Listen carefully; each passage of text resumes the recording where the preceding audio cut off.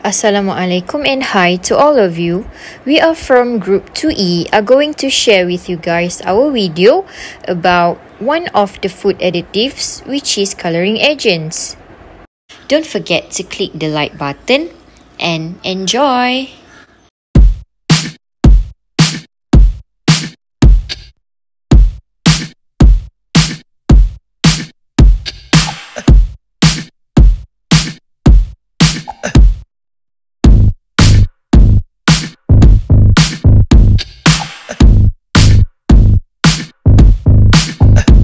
Coloring agents are any dye, pigment or substance that transmits color when added to food.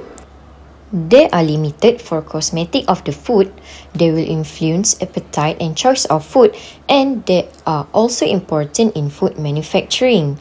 Color of foods may indicate many perceptions such as type of flavor, ripeness, and degree of sweetness. There are two sources of coloring agents. The first one is natural. Natural is when they were being taken from plants or fruits. The second one is synthetics. Synthetics coloring agents were created in a laboratory or industrial setting.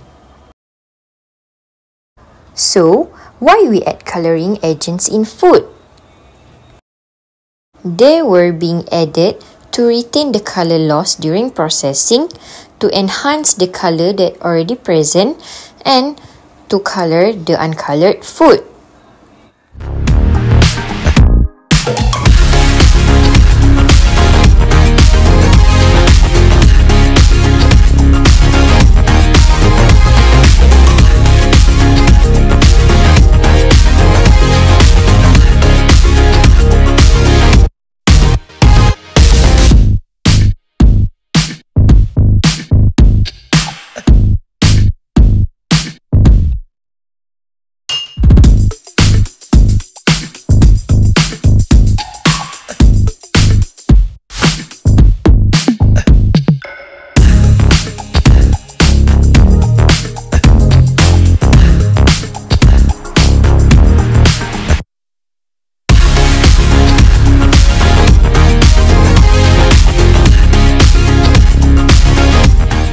Guys, now let's look at 3 categories of coloring agent permitted in food.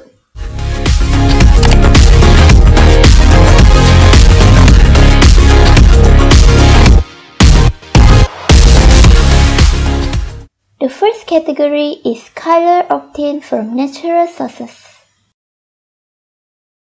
The first example is anthocyanin, responsible for the color of some fruits and vegetables. Color is from red to blue. The second example is carotenoids, which are responsible for the yellow to red color in carrots, tomatoes, turmeric and cooked prawn. And the third example is porphyrin, which include chlorophyll A, blue-green color, and chlorophyll B, yellow-green color. The second category is synthetic compounds chemically identical to naturally occurring color. Some of the example is beta-carotene, yellow to orange color, beta-apoic carotenoid, orange-red to red color, beta-apoic carotenoic acid ethyl ester, orange to yellow-orange color, and canthaxanthin, red color.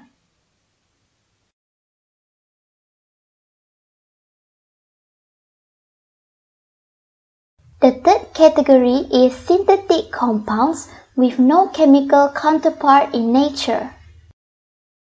The example involve coal tar dyes, which include brilliant black, brilliant blue, carmazine, red in color, chocolate brown HT, brown in color, erythrocene, red in color, fast green, sunset yellow, orange in color, and tartrazine, yellow in color.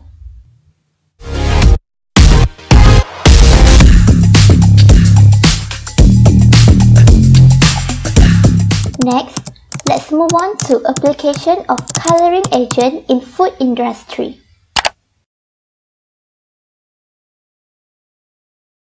Application of coloring agent in food industry.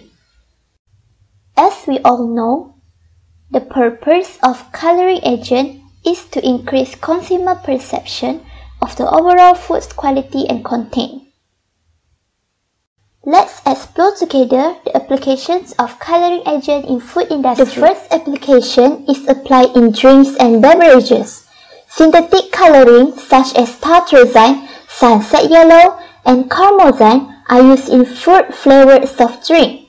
Allura black and brilliant black are used in wine production. The second application is in sugar product. In confectionery product such as gummies and sugar, coloring agents such as annatto, red beet, beta-carotene, turmeric, carmine, anthocyanin, paprika, and apple egg carotenoid is used. The third application field is in bakery products. Caramel is used in the coloring of rye breads. Tartrazine, sunset yellow are also used in chocolate cake, breakfast snacks, plain cakes, and wafers. Next, it is also used in canned food and vegetables. Anthocyanin, beta-carotene, carminic acid, and chlorophyll are natural colorants used in canned fruits and vegetables. Commonly synthetic colorants used in canned fruit are amaretts, allurate, and sunset yellow. It is also used in dairy products. Beta-carotene and annatto are added into butter and cheeses, and almost all ice cream and yogurt is added with coloring agent. Last but not least, it is also applied in meat and fish products. Water-soluble colorants suitable for pickling are required for fish products produced by curing and smoking. And most durable is brown FK, but mixtures of carmozine, tartrazine, and sunset yellow can also be used. Now let's discuss the analysis of coloring agents. There were several types of analysis methods which were widely used but are now considered to have outdated methodologies, such as paper chromatography, thin layer chromatography, gas chromatography, as well as capillary electrophoresis. However, over the past years, there is one method which has shown to provide much more potential for the analysis of coloring agents, which is liquid chromatography. In this video, we will be discussing the HPLC analysis of betalain pigment in red beets. This analysis uses high-performance liquid chromatography, which carries the abbreviation HPLC. HPLC is an advanced type of liquid chromatography. Another equipment that will be used is ultraviolet visible absorbance detector, which carries the abbreviation UV-vis. Before we delve into the experiment, let's first discuss more about the HPLC method. So what does this HPLC equipment do? Well, it separates, identifies, and quantifies components of liquid samples. HPLC is one of the most widely applied analytical separation techniques. As for the principles of HPLC and how it works, first the sample is injected in the HPLC equipment and passed through a column packed with porous medium that consists of small porous particles, and this is considered the stationary phase.